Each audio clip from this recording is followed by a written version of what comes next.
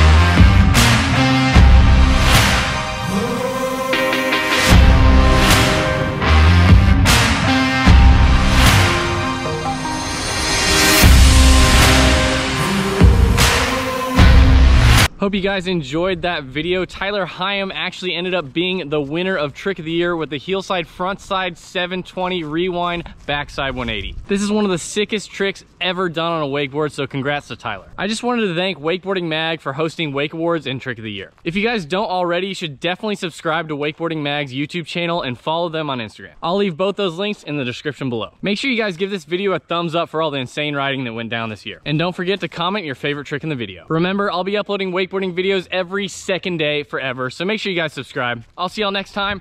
Peace!